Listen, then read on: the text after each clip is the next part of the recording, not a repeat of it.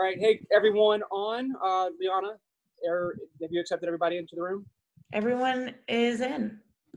Awesome. Well, hey, everyone, my name is Wesley Donahue, and I work for Senator Sandy Senn, who you should see here on the screen, along with a couple other people. One's my assistant, Liana, who is just helping us with the tech side of this today. And Todd Timmons is calling in. He's an attorney from the South Carolina Department of Employment and Workforce. So let me just tell you how this is going to happen today. A lot of people sent in questions. We have compiled all those questions. A lot of the same question over and over, to be honest with you. So Senator Senn is going to read off those questions, and she and Todd are going to give you the answers as best as they can. If they don't answer your question fully, there's a button on your screen that says raise hand. Just raise your hand, and then Liana's going to let you in. The only reason you're seeing 4 people instead of everybody right now is because we literally had 100 people request to come in this, and we just thought it'd be too confusing to have everybody on the screen. But when you raise your hand, you're going to have the ability to then jump in and have that follow-up question asked. If you did not get to send in a question, just use the chat functionality. And if we have extra time here at the end, we'll try to get to your question. Senator, I think that's about it, right? Sure. Okay. Well, I'll jump in and then I'll hand it on over to Todd. The reason we're having this is day in, day out, really for the last 6 weeks, 7 weeks. This is pretty much what my office and I have been doing, is just answering these unemployment questions one by one, bit by bit. This particular Zoom is meant mainly, it can be for employers, but definitely for employees. We've had other Zooms that are dealing with the PPP loan, which is totally different. People are confused in the different types of governmental help, but this is specifically dealing with the unemployment issues. So I've got a list of what I know are the common questions. I probably have a list too, but folks, if we're not able to get to you, then you can simply just write us a question or write me a question later. If you live in District 41, I will work really hard to get it answered, but a lot of times I'll know these kind of things off the top of our head. We also have a very easy do publication that answers a lot of these questions too, with just some quick links. So maybe we'll be able to help you. But if for some reason we're not able to get to your question today in this hour, we are going to give the list of the questions over to Todd and then be able to get back to you. A lot of you did not submit your claim numbers or your addresses, physical addresses. So in order for us to get with you after this seminar, we're going to need your claim numbers and physical addresses. Todd, do you want to just jump in and give some quick pointers, or do you want me to get some common questions? Yeah, Senator, I can say a few words just to kind of set the table for us. But just so everyone knows, we have paid out already more than $351 million in state and federal benefits. So I wanted to lead with that to let you guys know. I know it's frustrating trying to reach us, but we are trying to get these benefits out the door as quickly as possible. And we understand what everyone's going through. We understand people are hurting, whether we've got claimants on the line, or we've got employers on the line, or maybe we even got some self-employed folks on the line. We understand that right now this is a stressful time. And so what we're trying to do is to come alongside you and answer your questions and get you some help so that we can make this process a little bit easier. Our call center, I know that there might be some questions about the call center. We have increased our staffing capacity there by 856%. So we have added a lot of people to that call center. I do think that the demand of the state to call in is probably always going to outpace what we're able to do. But I do want y'all to know it's not like you were sitting here and we don't understand that people are trying to reach us. We are doing what we can to get people on that line and train. And hopefully we'll have some more information on the call center here pretty soon. The other big thing, as the senator mentioned, is we've got a new program for the self-employed that's rolling out. And that's going to cover folks who are self-employed, who get paid on a 1099, gig workers. So our Uber drivers, folks that might work in similar app-based businesses. And so normally you would not be eligible for unemployment. The way unemployment works is employers pay into the system. We collect all that money in a big trust fund. And when somebody gets laid off through no fault of their own, we pay out benefits. Well, if you're in one of those buckets that I just mentioned, there's nobody to pay taxes on you. So we don't have a pool of money to pay your benefits. But the federal government stepped in and said, okay, these people, they didn't cause the pandemic. They didn't cause business to be shut down. So we need to have benefits available for them as well. And those benefits started paying out on Friday. So hopefully some of the folks on this call may have already been paid or may have already gotten their claim through, and that's good. That's what we want to hear. But just so you know that we've got both those programs up and running. The regular UI with the additional $600 in federal money, and then we've also got this new program called Pandemic Unemployment Assistance, which is PUA, and that is for the folks who normally would not be eligible for UI. So I guess that's a little bit of an introduction. Do you want to go into questions, or is there anything else you'd like me to touch on? Yeah, we have, I can already tell you, just looking at this, 7 pages of questions in very small type. So we're not gonna be able to get all of these, but hopefully we'll get to them all eventually. One of the big ones is my social security number comes back as invalid, but it's not, how do I fix?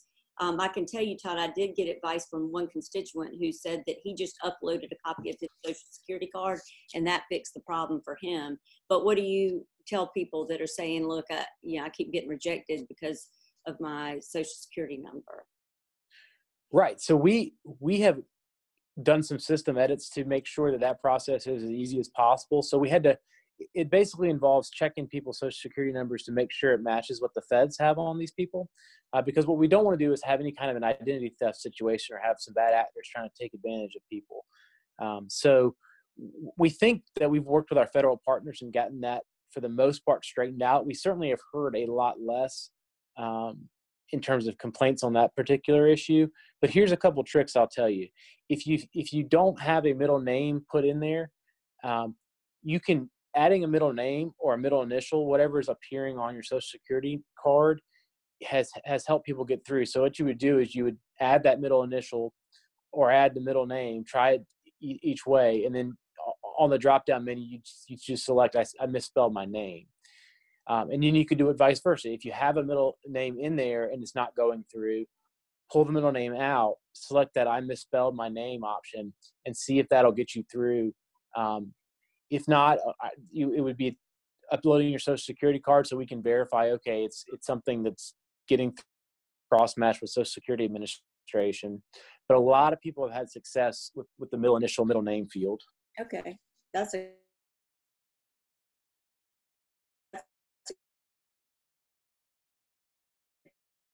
point. Application and hit quit, but it won't let me go back and correct it. Can I go back and fix my errors?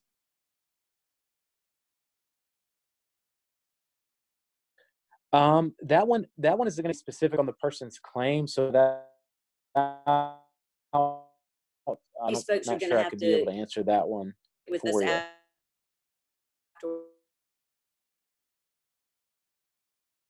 you. What's her?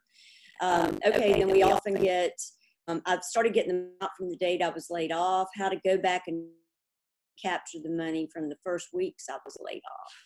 So what that sounds like to me is that the person may have not certified for their past weeks.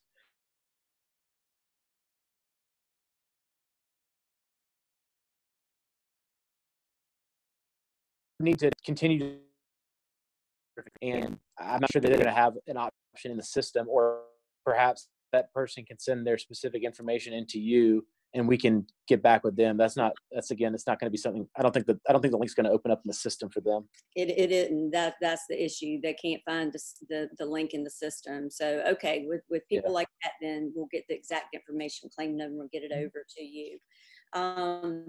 Okay, we have some of these questions now that are specific to the individual.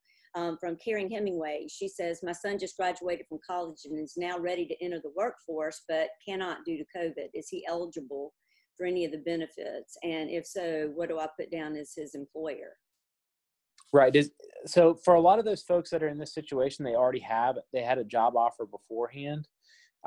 But if they don't have, in that case, you could input that information if COVID prevented you from starting a job.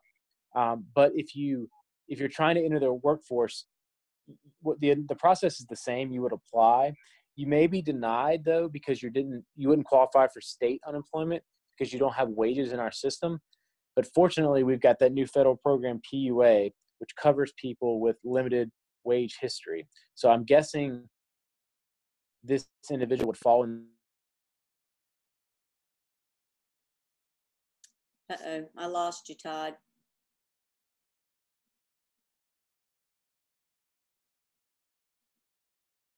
Wes, can you hear us?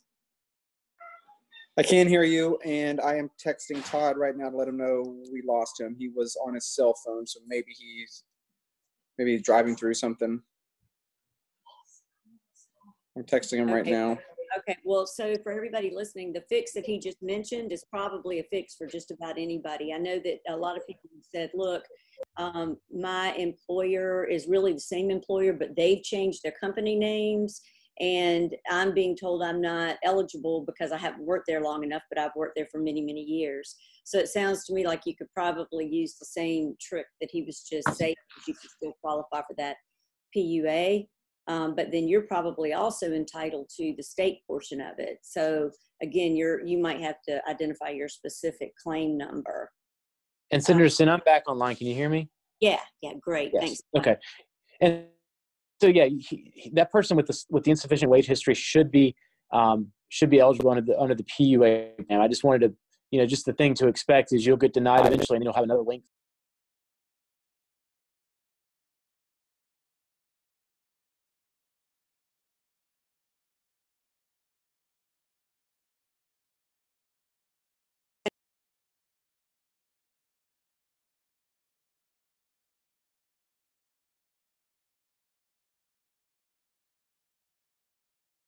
For having multiple 1099s and things of that nature. Right. So if they have multiple jobs, if they're paid on 1099, let's say they have multiple jobs where they're paid by 1099, they normally would not be eligible because they're 1099 employees. But that information, whatever their earnings are from the combined 1099 jobs would factor into this federal program. So that's kind of how that would work. If it's multiple earnings from a W-2 employer, it's kind of the same calculus, but they're just going to be eligible for the state program. So we'll take earnings for whatever you have in the term we use is base period, but it's a look back period. But yeah, you would enter both those informations, and those would go into the calculation of what your state weekly benefit amount would be. In the 600, just the 600. So do they even need to put in a whole bunch of different 1099s or whatever? It seems to me like if you put in one, you're going to get the 600, and that's all you'd be entitled to anyway, right? No, ma'am, not exactly. So the federal program want to make sure it's a little confusing, but the $600 is one federal program. The eligibility for PUA is a separate program. So let's take the example of the Uber driver. The person would get the $600 from that one federal program, and then they would get their equivalent amount in state unemployment, but it's paid with federal dollars. So you're actually getting up to $926, even if you're in that federal program. So what a 1099 earner or an Uber driver would see is they would get the $600 from the one federal program, and then they would also get the equivalent amount of state unemployment. So that's why we need your earnings. Mm-hmm. And right away when you file under the new PUA program, you'll get the minimum amount, and then you'll have 21 days to show us what you actually earned.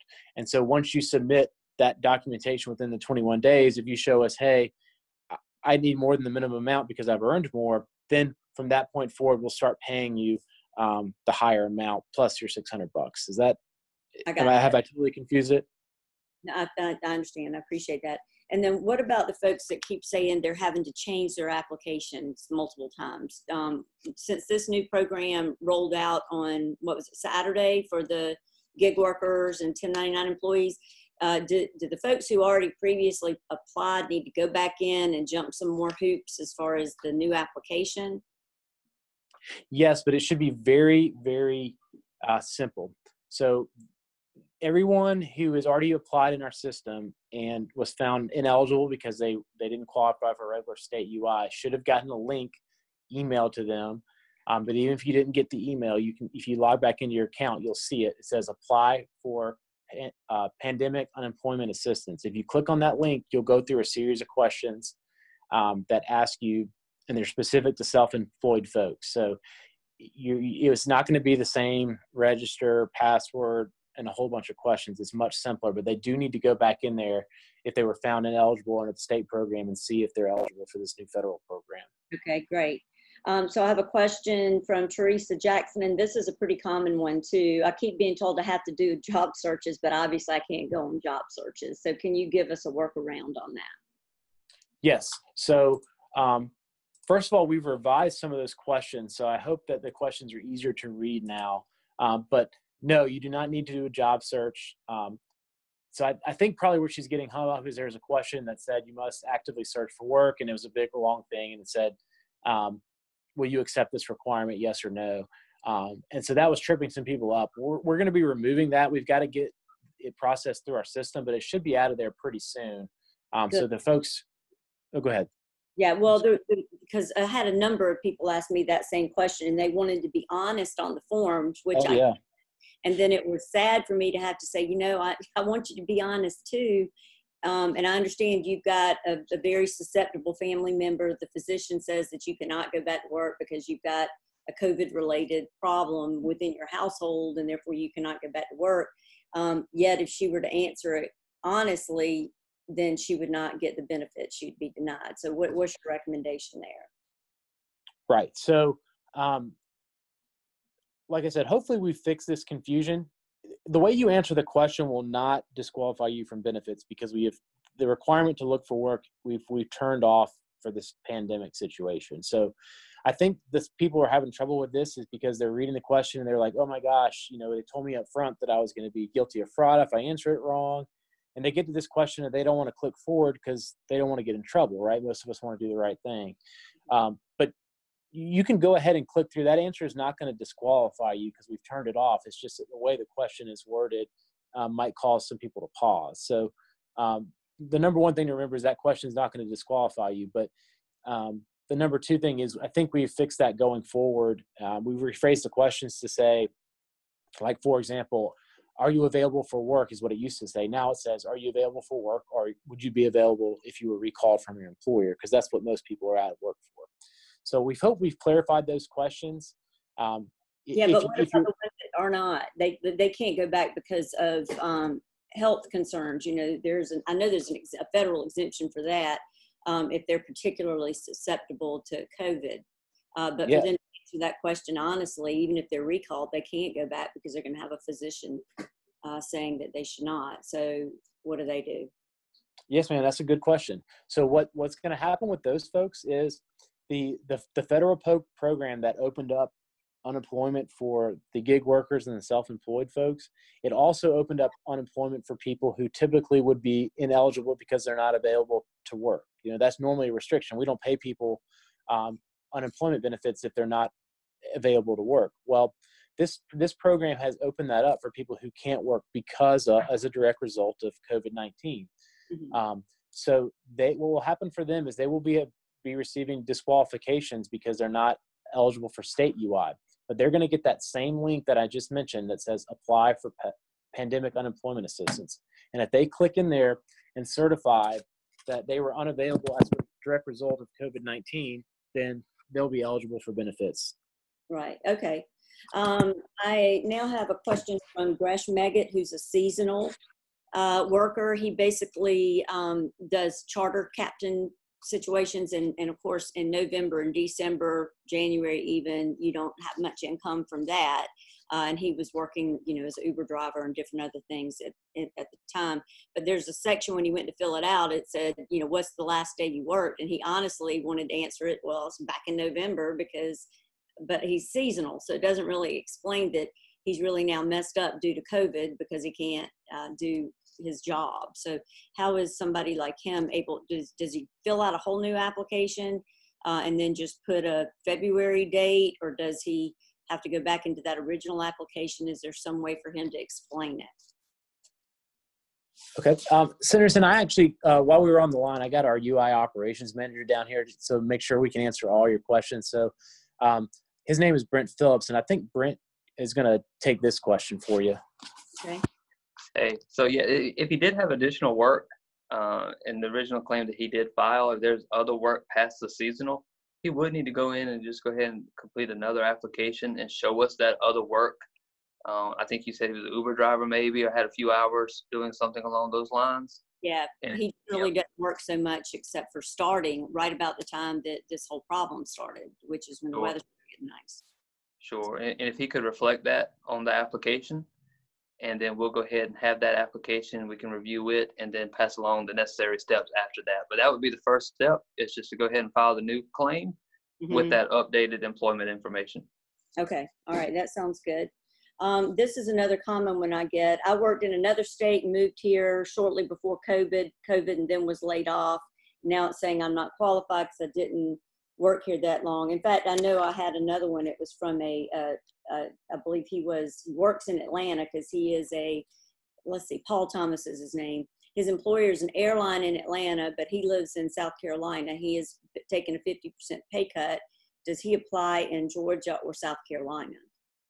So he would apply wherever he last worked. And if he worked here and he's showing that it's ineligible, it may just be that, not to go too deep here, but that's a combined wage claim, where we would combine the wages from multiple states in order for someone to get eligibility. So it could be that even though his initial letter showed that he was ineligible, we're really just waiting for wages from other states to come in to his monetary benefits to see if he's eligible for a claim. So you would file, if he last worked here in South Carolina, he would file the South Carolina claim and make sure that, he showed us that he had other employment, and we would request those wages from another state, which would then, we would try to make sure he's monetarily eligible for unemployment insurance benefits. So as long as he showed us on the claim that he did work somewhere else in another state, there's no additional action necessary on the claimant's end. We request those wages, and when we get those back, we add them to the claim to determine eligibility. Okay, so if he lives here, he can go ahead and apply here, but then y'all are going to have to verify in Atlanta or whatever the other state is for him to get the full eligibility. Is that right? Yep, it's a pretty simple process. Nothing from the claimant side they would need to do, but yeah, just go ahead and file the claim here, and we'll process it and see what steps are necessary. Okay, well, so I've had, like I said, similar questions on that one, and one of them also is, if I just take a pay cut, do I still qualify? Am I going to get some benefit? My employer didn't have to lay me off entirely, but I'm taking a significant cut in pay. What do I do? So if they earn more than their weekly benefit amount, then they would not be eligible.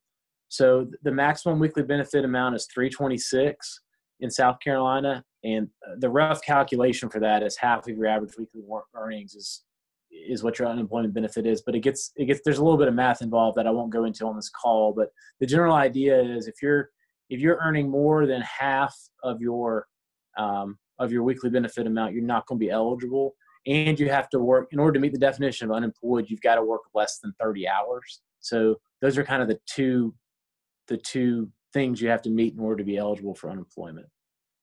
And that just seems not fair to me, to the employee, if he's still having to work, but then not, I guess working too much, but he's lost half of his salary. That seems not fair. So wouldn't they at least be entitled to the federal portion? No, unfortunately not. That's not the way the law in South Carolina is structured. If they earn more than that weekly benefit amount, they're not going to be eligible. Then that encourages employers not to basically just to lay them off totally, wouldn't it? It might. Normally you don't have this much incentive. It's a little bit different with the federal government coming in on top and adding $600 to everyone's weekly benefit amount, which is money people need, but it also kind of creates these weird scenarios that you're touching on. Mm-hmm. One thing that they could consider doing, folks that you're talking with, ma'am, is they could say, we'll do an A and a B shift, and the A shift works one week and the B shift works the next week. And then if you don't have any wages in your week, you can get unemployment for that week, and then the week you work, you get your wages, and you can kind of do it that way, okay. As opposed to just reducing hours and then nobody gets unemployment. So some businesses can do that, some can't, but that's kind of the best guidance I can give you. Okay.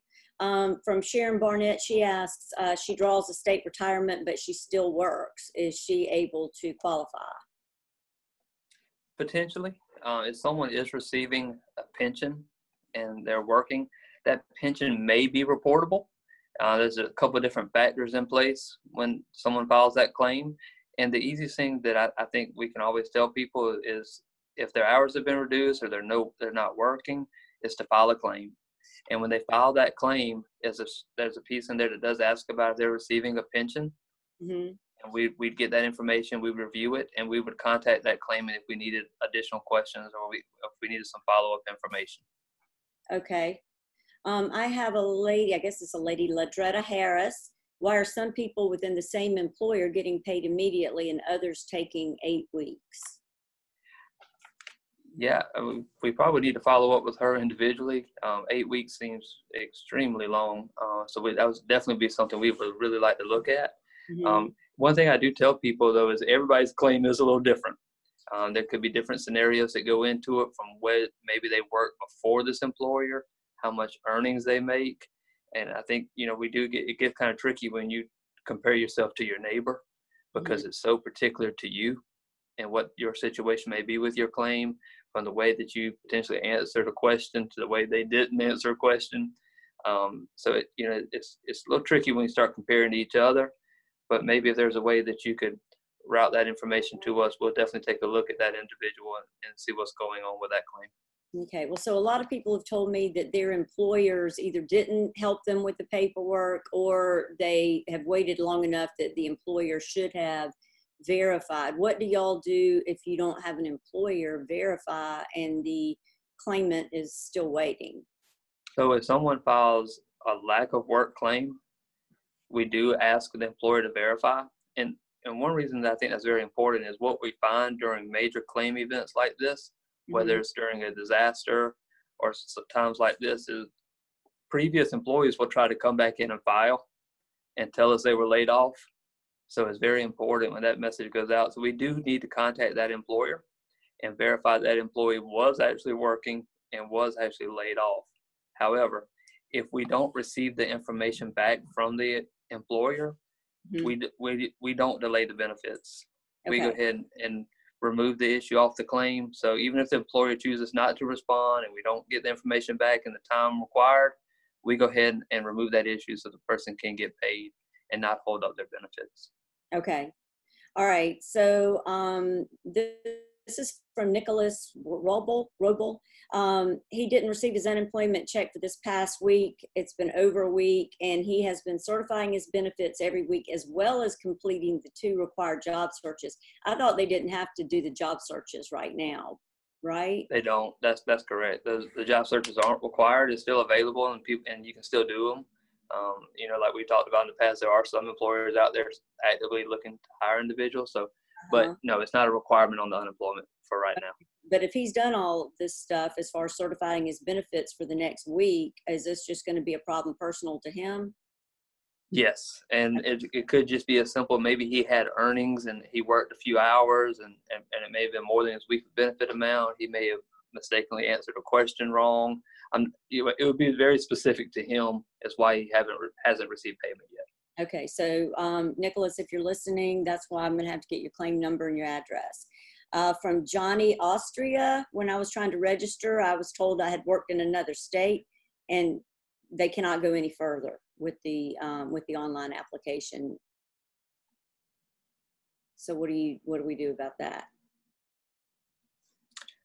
I'm just trying to think that through. I'm not sure why he wouldn't be able to go any further on the online. I'm not, there's different steps from registering that account to actually filing through the unemployment process. And Brent, if he answered that question in error, usually you can get that if they ask you on a prior screen if you've had out-of-state wages. Some people I've heard have mistakenly answered that yes. So I think he might want to try to go back and change that answer on the out-of-state wages question from, if he generally hasn't worked out of state, I don't know if he has or not, he might want to change that answer to no and then see if he can get through. I've had that come through a couple times. Okay. All right, let's see, from Jen Savco. She's worked for Dorchester W-2, and they pay like they normally pay teachers. I'm sorry, this one's too long. I'll have to get back to you on this one. It's pretty detailed. From Teresa Jackson, she was laid off from JCPenney in March due to COVID, applied for unemployment and have not received it yet. Also, the website on the claimant page says that she still has to complete SC Works, but how am I to do that due to COVID-19? Yep. So part of the claims filing process is that you complete a job registration through the SC Works website. And even though we're not having the requirement to look for work, we still, that is part of the initial process. But I will say, even though she sees that message, that is not delaying payment, delaying benefits. It is an action that is required, but it's not going to stop her payments or benefits. Okay. As far as maybe why she hasn't received payment, I'm not sure if she's monetarily ineligible. I believe Todd was speaking on that when I walked in, that if someone doesn't have enough earnings potentially to establish a claim, I think Todd spoke about the additional benefits that are available now that they can apply for. So I'm not sure what maybe is going on with her individual scenario, but the message that she's seeing, she can just disregard. Okay, and there are a number of you who asked about the weekly job searches. So those of you who asked that one, you don't have to do that anymore, I think is what he's saying. Okay, let's see.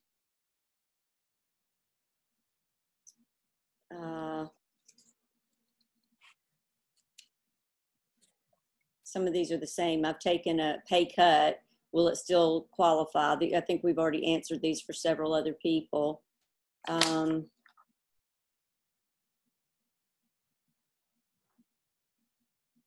gosh, when it starts, my situation is complicated, and I'm not going to do that. Let's see. Betty Gales. My primary full-time job is in real estate. I'm 72 years old and sheltering in place. I can't make sales or take listings or anything. So she applied for unemployment, and she also has a second job where she coaches real estate people. Can she still qualify even if she's going to partially coach people, but she's not able to actually go out and sell real estate due to her age? Right. I think the question will be how much she earns from that coaching job. If it's more than what her weekly benefit amount would be, when we take into account what she was earning as a real estate agent, then she would not be eligible. But if it's less, then she could certify that she's had an income loss based on that real estate earnings, and she might be eligible. See, and that's the kind of thing that worries me, because this encourages people to not work. It would encourage her to not continue coaching people and make money if that pushes her over the monetary limit. But I guess that's how the system is. Let's see. Of course, I got a lot of people complaining about the phone situation. They keep saying they get cut off. I don't know if there's a way to fix that, maybe get the person's name and number that they were talking to, but they say they hold on for hours and hours only to be cut off after finally getting somebody. Yeah, I know that we have heard that from a number of people, and we have staff we have someone looking at the IVR continuously, and finding different ways to make sure that there's no disconnect, no issues with why that call may disconnect or may drop. We have heard that from a number of people. So yeah, that IVR and the phone system is being looked at continuously to make it simpler for people to use, and when you get to the person not getting dropped off as well. Okay. All right. So Mr. Lewis Allen Danielson, I think we already answered your question about the middle name thing, but if not, you can follow up with us after this. Let's see. Edith Tiroli. She opened a claim 4 weeks ago. It says she's ineligible, which is insane. She's worked for the same employer for 25 years, and she's uploaded the W-2s and all of that kind of stuff. I have the feeling, because she works for an optometrist, I believe it is. She's been working there for a long time. I had the feeling hers is going to be because she makes too much money. But Ms. Tiroli, if that's not it, then let us know. Gentlemen, could you tell us one more time what that dollar figure is, that if she makes above that would make her ineligible? Right. It would be half of your weekly benefit, or it would be your weekly benefit amount, which is basically half of your average weekly earnings. So if you ballpark what you make in a week, for some of us that get paid on a W-2 and same salary every week, it's easy to do. But I know for some people it might be a little more complicated. But that's kind of how you ballpark it, and that number's capped at 326. So even if you do that math and you come out over 326 is a number you want to look at. And that, if she's working part-time, if she's working more than 30 hours or more, that would be one reason. And then the other reason would be if she earns more than that weekly benefit amount. Okay. Let's see. Hey, Senators, Wesley. I Yeah. have had numerous people in the chat room ask about that 326 number. Just to clarify, is that for an individual or for a couple? They want to know. That's going to be for individuals, and it's a low amount, but that's what the state benefit is. And Todd or Brent, one of y'all tell us what the issues were, because some people won't qualify for the state benefit, and then you can't even process them for the 600. That's the bigger issue, I think. Yeah, it sounded like the phone kind of dropped for a second there, so I'm going to try to answer what I think we heard is, yes, the maximum is 326 in South Carolina, and in order to be eligible for the $600 additional payment, you must receive at least $1 state UI benefits. So even though you must receive at least something in state benefits to qualify for the $600 in additional benefits. And I apologize if that wasn't the question. I think that is the question. That's why everybody's confused, because if you don't even earn $1, then you can't get to the 600, which is going to encourage people to not work. And I got a problem with that, just philosophically. But there's no way around that. They can't get the 600 if they don't qualify for at least $1. And even though they're taking a big pay cut in a lot of instances. Is that what you're saying? Correct. They have to qualify for state benefits to receive the additional 600. All right. Well, let's see. And Wes, if you want to grab any of these questions, some of these are just so detailed that I'm going to have to break it down for them. And but if you have any that you see coming in on the chat line, jump in, and I'll try to make some of these questions that people have given me shorter. And for those folks with the more detailed questions that you'll be sending in, the language on our stuff is claim it ID. So that's the number you want to give us. And that's just kind of the due language. If you give us the claim it ID, that's what you want to send along so that when they get forwarded to us, we can find you real quick. Okay. So, and let's talk about how long this can last. If you don't mind, I've got a lady here, Stephanie Mishu. I think that's what she's talking about, is she's anticipating that they're going to be like Lyft drivers, or there are a lot of other businesses that when they finally get going, it's going to be slower. So how long will they be able to continue to get some of the relief? Wasn't it through July 31st? Yes, ma'am. So through July 31st that's the increase in the $600. That's when that program expires. It may or may not be extended by the feds. That's kind of beyond our control. But the PUA program goes until the end of December. So whereas the $600 will go away, you would still be eligible for whatever that other portion is based on your actual earnings. So there will be unemployment available for gig workers through the end of 2020. It's just not going to be the benefits won't be as much as they would be after July 31st. And they do still have to come in each week and say, okay, this is what I made. So that way, the numbers may adjust a little bit, but still those who are severely impacted because the business is slower, they could still get paid, right? Exactly right. Okay. Wes, you got anything? I see you up there. Yes, Senator, I was going to say, we got a lot of people raising their hands. Would you like to spend the last 10 to 15 minutes letting people into the room and asking their questions directly? Sure, that doesn't bother me at all. And like I said, y'all, my email address is SENN at scsenate.gov. Sandy with the Y, SENN at scsenate.gov. So after we're over and you didn't get your question answered full, please just email me, give me your specific issue, claim number, and we will try to get you an answer at least by email. But sure, Wes, go ahead and open it up.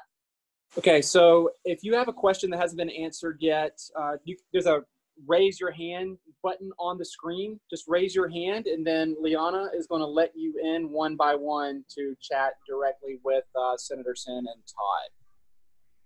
Okay, so the first question we have comes from Jen Savko. Jen, you are now allowed to speak. Make sure you unmute yourself before you start speaking. Hey there. Yeah, thanks for having this. I'm a substitute teacher in Dorchester District 2. And of course, I'm missing out on some jobs. I had a long-term sub position scheduled and missing out. I initially applied and was found ineligible. But then I was sent an email on Friday to reapply, but it didn't give me an option of anything other to reapply for except for more unemployment, the UI again. So I did that, and this morning it shows that it's open, and I guess I'm eligible because it gives an amount there. So I guess that's the case, but how do you know that you're qualified? Oh, are the payments going to be retroactive to the first time I applied, or they just start with this? And am I also going to be eligible for the 600? So we'll just speak a little bit in regards to that. So if you filed an initial claim and you were found ineligible for benefits, meaning that you didn't have enough money in your base period to establish a claim, so then we notified you that you could have benefits available to you under the Pandemic Unemployment Assistance Program, which sounds like you completed, which is what it sounds like, because now there's something showing in your amount. If that's the case, and you are eligible for the PUA program and not the state benefits, those benefits would go back to when you initially were laid off and started the process. But the only thing I would like to say is we discuss it is I'm just going based off of general information, and some things specific to your claim could be a little different or a little bit off. So I just want to make sure it's not a blanket answer that covers everyone, because your situation could be different. But based on what you said, it sounded like that you do have PUA benefits available to you.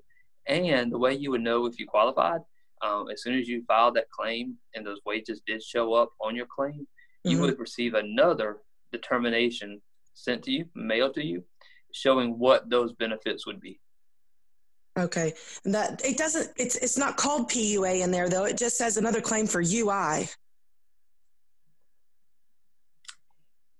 So it's showing two claims. One, I'm ineligible for UI, and the other claim is, I guess, eligible because it says it's open and it gives me some monetary, determinations.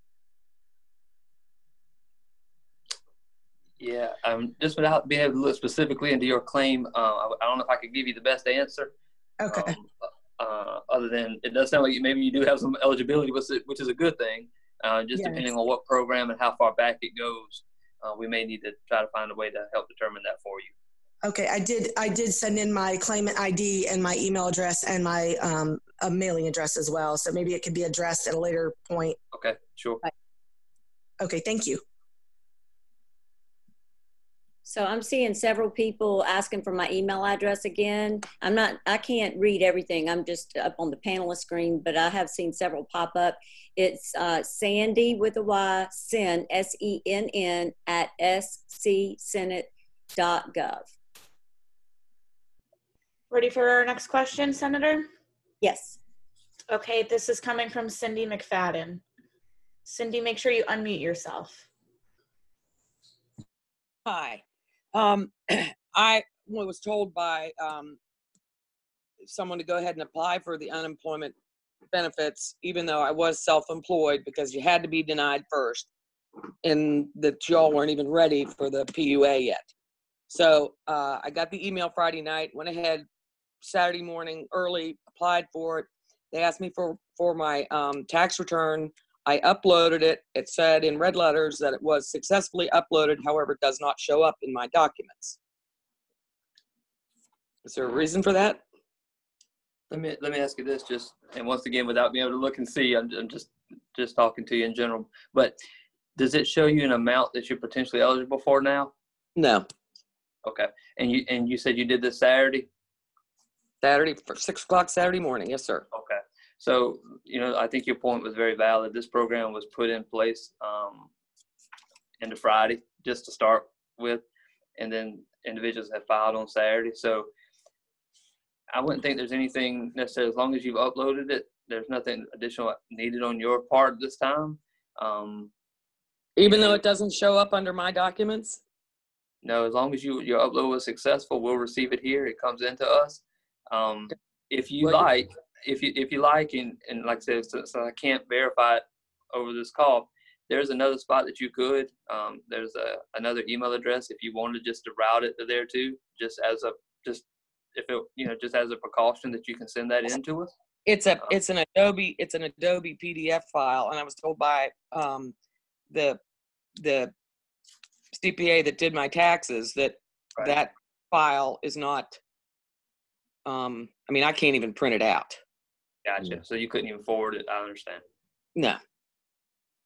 But Well, I will say too, was- just for the whole group to know is we do have dedicated teams assigned to the PUA program. Mhm. And their job is to get these claims handled just as quickly as possible, because we know that you guys have been waiting for some time since you originally filed. So we do have dedicated teams on this project. And if for some reason there's something missing off of, and not only yours, but anybody else listening, if there's something missing that we need from you, we will be making sure that we do reach out to you, whether by phone or email, to let you know we need additional information. Okay, I appreciate that. Thank you.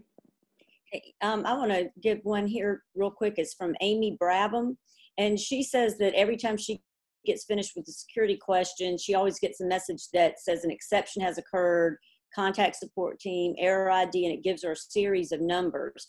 But then she says she's already been working with Representative Lynn Bennett, and even twice spoken with somebody named Eliza with DO. So is there like a specialized department? I understand that you're putting on a whole lot of new employees, but maybe some of these are so complicated that they're going to need to get up to a supervisory level. What do we do about folks like Amy, who looks like she's been doing an awful lot trying to get through? So it sounds like if she's talked to Eliza, she has a direct line into our quality team, who are kind of like you said, who's the A team. Mm-hmm. So I would recommend following up with Eliza, saying she was on Senator Senn's town hall. That is probably the quickest way to resolve it is to go through that. That's what I'd recommend. Okay, Amy, just go ahead and email me afterwards, and we'll try to again connect with Eliza and see what we can do. Okay, you got any other questions on your side, Wes? We have another question, and this one is coming from Paul Nowosielski. And Paul, you're now allowed to talk. Make sure you unmute yourself.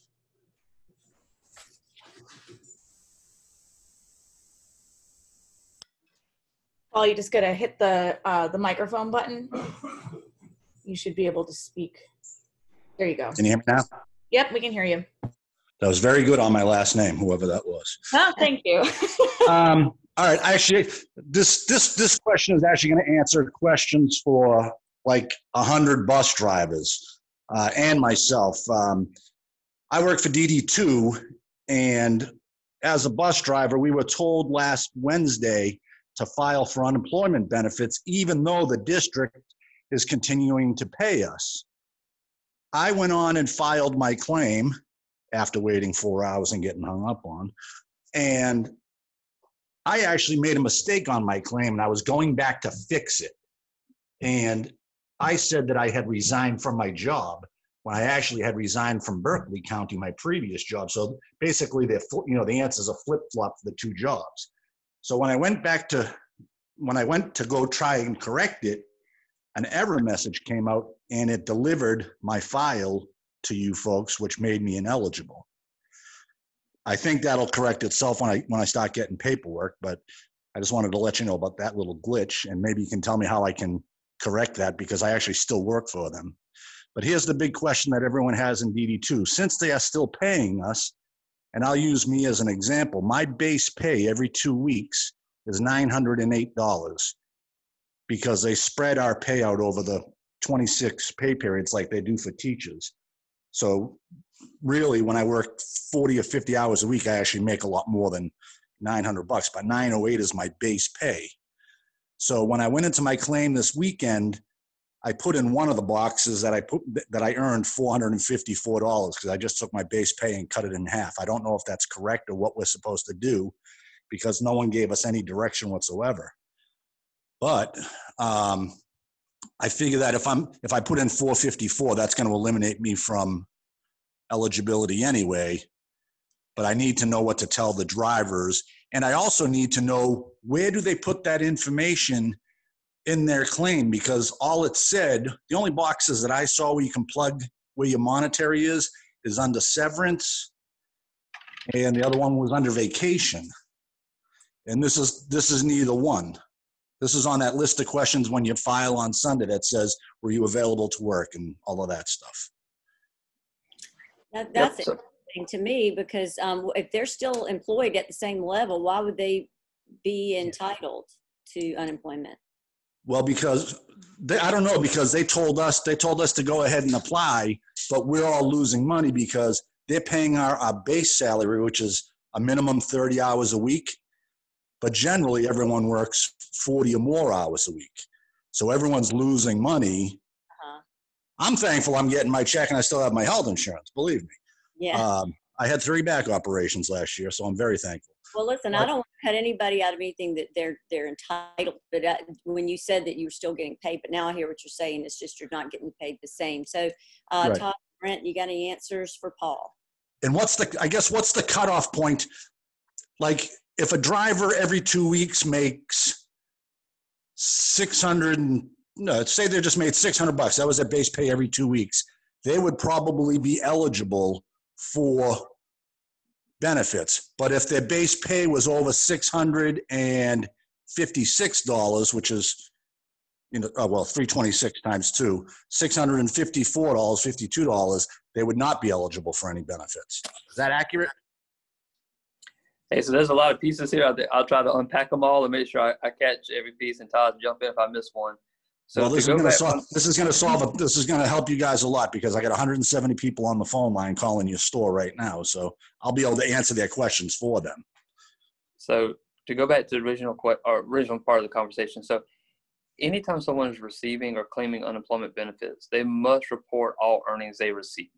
And it's when you earn them, not necessarily when you receive them. So whenever someone is completing and filing a weekly certification for benefits, any earnings that they've earned that previous week, they need to report them.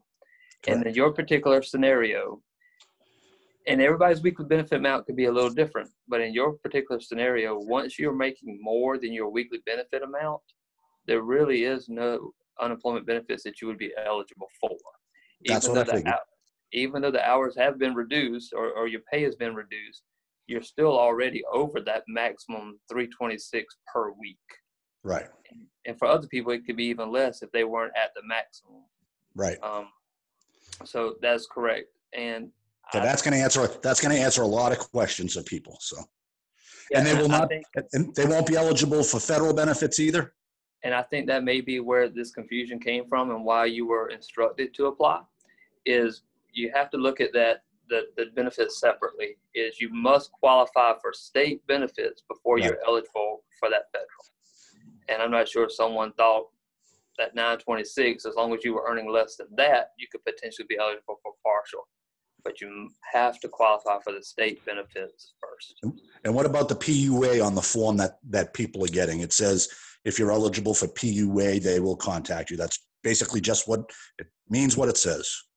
Yeah, and the same thing would apply as long as you're still working and receiving payments and you're making more than there's, whether it's PUA, state unemployment, any other program, you wouldn't be eligible for because of your earnings. Right. Okay. That clears up a lot of stuff for people. Thank you, Paul. I appreciate that. Yeah. And can you just tell me how I can fix my claim though? That one question. Yeah. So whenever can you email me? Go ahead. And if you got a quick answer for him, let's do it. Okay. Thank you. So whenever your employer responds back to that request for us and we see the change in employer, we can add that employer to your account for you. And if you're thinking that you may be over your weekly benefit amount anyway, I don't know if you need to really worry about trying to go in and make those changes at this time. Thank you so much. This was a great forum. Thank you so much, Paul. I appreciate that. I've got a quick one here from Hans von Week. He runs Crazy Dutchman Catering, and they are, until school gets back in, they're intentionally not going to reopen until probably August. He wants to know if he needs to continue to file on the employer side every week until August, or can the employees just file on their side? What are the steps he needs to do to ensure that they will continue to receive benefits until basically school starts, which is when he's going to start up again? Yeah, he'll need to keep filing for his employees. It sounds like he's already started that process, so it'll be smoother and easier if he just does it for him.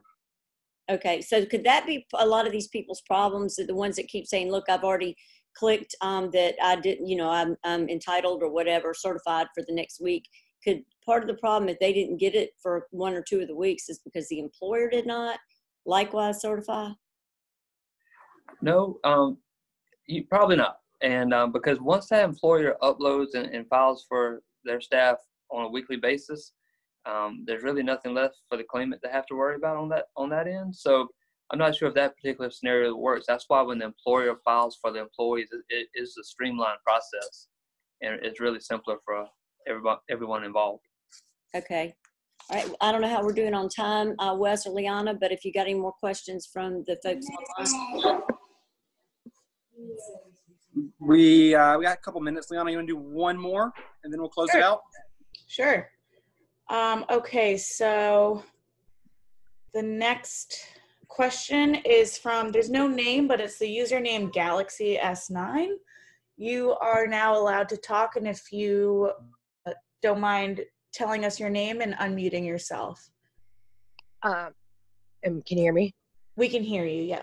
Okay. My name is Brittany Hahn. I filed literally 2 days after everybody got shut down on March 20th. And I've had the same pending resolution for general reasons since March 20th. I've been hung up on 100 times, called every single morning at 8 o'clock and been on hold for maximum 10 hours last week and never getting through to anybody. And nobody's been able to answer. Like, I haven't received anything at all, period. And I don't know, there's no options for me to appeal. There's nothing I can do to resubmit any forms.